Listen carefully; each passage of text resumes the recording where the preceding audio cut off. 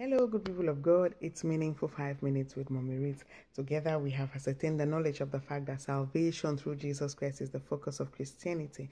And we have told ourselves some of the things to expect, the challenges, the trials, the tests to expect when we are trying to stay focused, to stay in line with God's plan for our lives. We told ourselves that we can be falsely accused. We told ourselves that we can be envious. We can be enticed by sin, by the fast lane lifestyle of the people around us. We can also be provoked for being of God. And of course, we can be tempted to say we are tired. Impatience can set in, where we encourage ourselves that God makes everything beautiful in His own time. And because no temptation has overtaken people in the past, it is not going to overtake us. And that we should stay focused, we should stay glued, because we are tested for testimonies. Hallelujah. And so in slot 68, we'll be telling ourselves some of the things that we should do to keep our integrity. Hallelujah. We have as main passage Proverbs chapter 11 verse 3, which tells us that a man's integrity guides him. What is integrity? Integrity is doing the right thing even when others are doing the wrong thing. Integrity is doing the right thing even when it does not look profitable.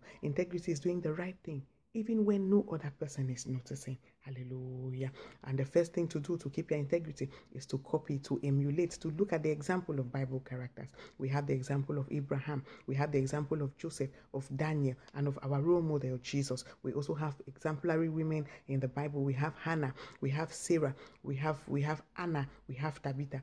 These are people who had their challenges. These are people who had their flaws, their weaknesses, but they did not give up. They stayed focused. They stayed true to the word that they had received from God, and at the end of the day, it paid off. So if it paid off for them, then it will definitely pay off for us. Don't relent, don't lose hope, don't begin to bend, don't begin to swaver, don't begin to waver because others are doing the wrong thing. Stay true to the right thing, and it will definitely pay off. Hallelujah. Another thing that we can do to keep our integrity is to remember the fact that the battle is not us, but the battle is the Lord's. We are told in 2 Chronicles chapter 20 verse 15 and 1 Samuel 17 verse 47 that the battle is not us, but the Lord. And so if the battle is the Lord's, we are sure of victory, because God never fights and loses. If the battle is the Lord's, then it means that those who are for us are more than those who are against us. And if the battle is the Lord's, we have to understand that there is nothing new under the sun. There is nothing that God has never seen before. He is all-knowing, He is all-present, and He is almighty.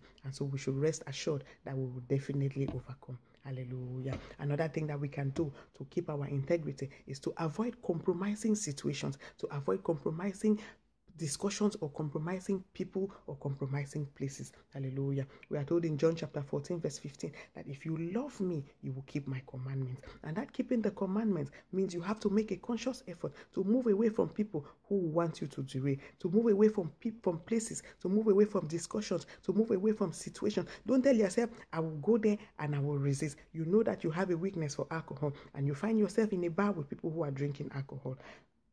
If God is not on your side, my brother, my sister, before you know what is happening, you will compromise. You have a weakness for women, and then you keep surrounding yourself with people who are into multiple women at a time. My brother, my sister, we should not show strength in such situations. We should avoid such situations. We should run away from. The Bible says, flee from temptation. Resist the devil and he will flee from you. So don't resist the devil by going to a bar or a beer parlor when you have a weakness for alcohol. My brother, my sister, we don't have to compromise. We have to stay focused. We have to do everything possible to keep our integrity, to do the right thing even when no one is saying anything. Hallelujah. Another thing that we have to do to keep our integrity is to be consistent. We should not be red hot for Jesus today and dead cold for Jesus tomorrow. We need to be consistent. We need to be steady. We should not be undulating. We should be like Daniel in chapter 6 verse 10. In Daniel chapter 6 verse 10, we are told, even when the decree had been passed, Daniel did what he was in the habit of doing.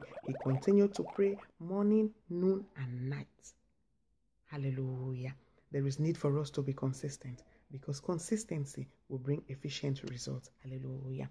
And the last but not the least is the fact that we need to focus on God's reward. We should take our eyes off the temporary reward that man can give us, because man can only reward us to the magnitude of his ability. Man's reward is limited. We are told in Galatians chapter 6 from verse 7 to 9, God cannot be mocked. Whatever a man sows, that shall he reap. The evil that they are sowing, they will definitely reap. And you, the good that you are trying to sow, you will definitely reap. And we're also told in that Galatians chapter 6 verse 9 that we should not be weary of doing good. Continue to stay upright, even when no one is noticing, because that's your uprightness, that's your integrity will produce a reward. Hallelujah. We are also told in Hebrews chapter 11 verse 6 that God is a rewarder of them who seek him diligently.